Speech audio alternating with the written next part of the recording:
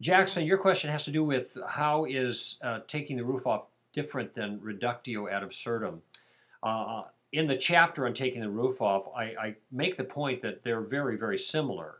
What I'm trying to do with taking the roof off is employ the reductio ad absurdum approach that many people, especially philosophers, have used in the past.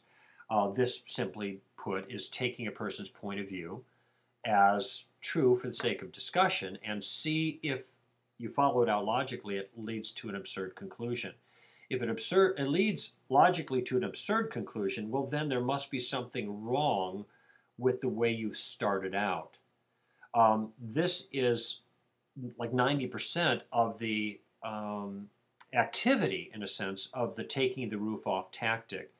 I name it this way because this is a name that was chosen by Francis Schaeffer, because it actually serves the reductio way of approaching things, serve an additional purpose.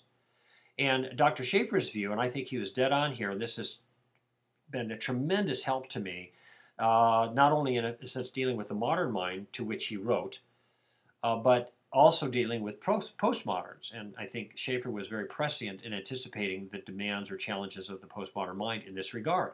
He said, look, if we're right about our view, then God actually exists, and the world is as God has created it, and everybody is made in the image of God. And if they then deny any of those things, then they are essentially denying reality.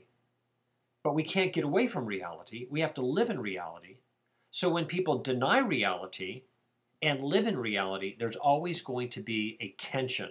Schaeffer called it the point of tension, the place where their worldview doesn't match up with the way they know reality to be. We use this in relativism all the time. Nobody's a moral relativist, ultimately. People say they're relativists, that's their worldview, but then they say something like, well, you're wrong for pushing your morality on me. Well, if there's no morality, you can't be wrong for pushing anything or doing anything. There is no wrong. But they must say that you're wrong in some things because they live in God's world, they're made as moral creatures, and they can't not speak in moral terms. So there's a point of tension.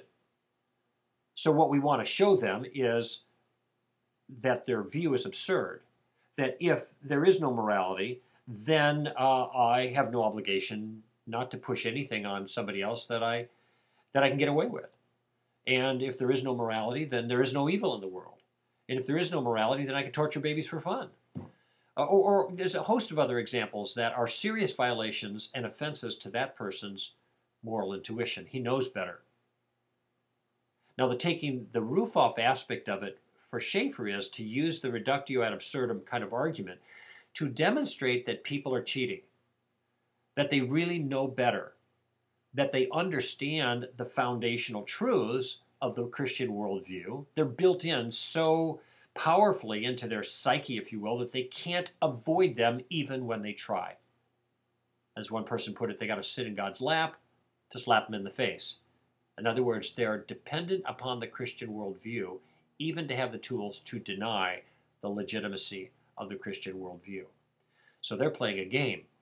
They have rationalized. They have protected themselves with this foolish rational game that, if carried to its logical conclusion, turns out to be ridiculous. So we take the roof off. We expose them to the foolishness of their view. And so in a sense, this tactic is reductio extended to a much more powerful purpose, I think, based on what we understand God says about the nature of the world and of every human being.